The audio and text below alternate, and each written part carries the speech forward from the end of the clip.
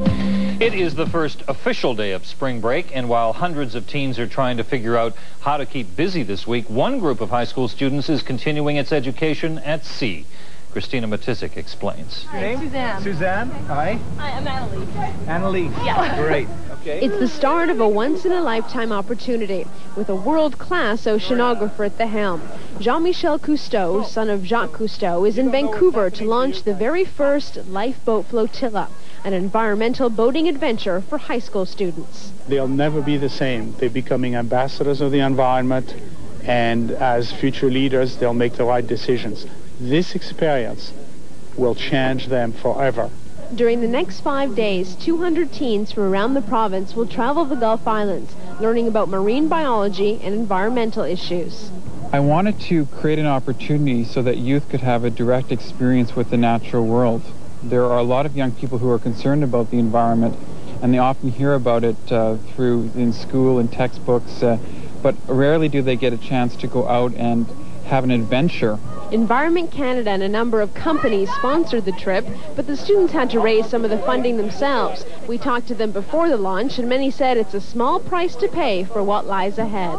We're just going to be having a lot of fun, meeting a lot of new people. It's such a great bridge from high school into, say, like our secondary education, because it's the courses we're taking here, and this is like actual hands-on experience of stuff we're going to be training for in college. This is our chance, our generation, to have the young generation come and do something about our environment. They'll learn to repair it from our mistakes.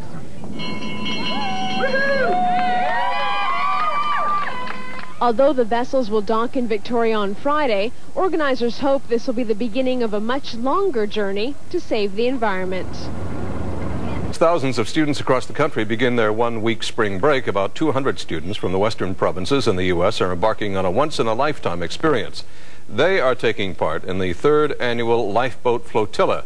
They'll spend this week in 15 sailing ships, exploring the Gulf Islands and ways to save the environment. Along to educate and inspire are several mentors, including renowned primate researcher Jane Goodall. I'm on this trip to learn about how we can treat the earth and how we can be responsible. Amazing people, amazing experience makes for something to look forward to. Me and my friend are going to save the world because I want to meet Jane Goodall because she's my mentor. She's been my mentor since like grade 3.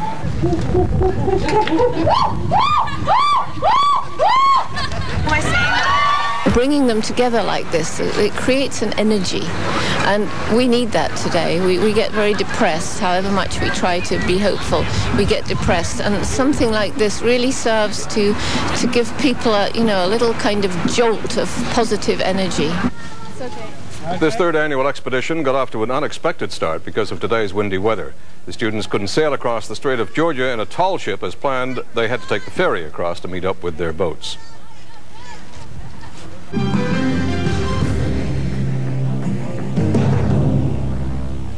Late last month, 200 young people came together from across the country for a week of fun, adventure, and education about the environment.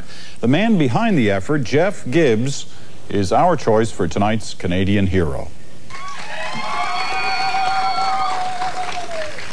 Here's Gibbs preparing to send off his young crew. They spent a good part of their March break on a flotilla touring BC's Gulf Islands, learning about Canada's ecology, native fisheries, the impact of logging, and more.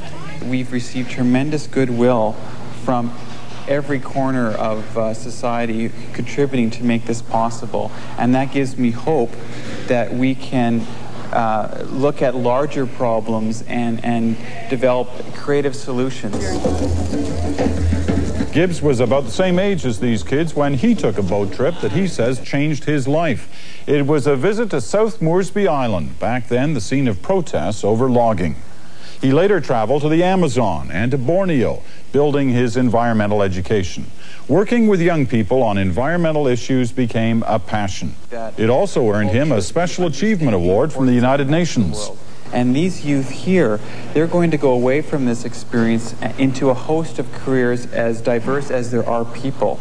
And they'll be taking with them an awareness of the natural world, which will manifest itself in the careers they choose and how they craft those careers and mold them to be more sensitive to the limitations of the natural world. Gibbs' next project involves bringing young and elderly people together in what he calls an environmental alliance.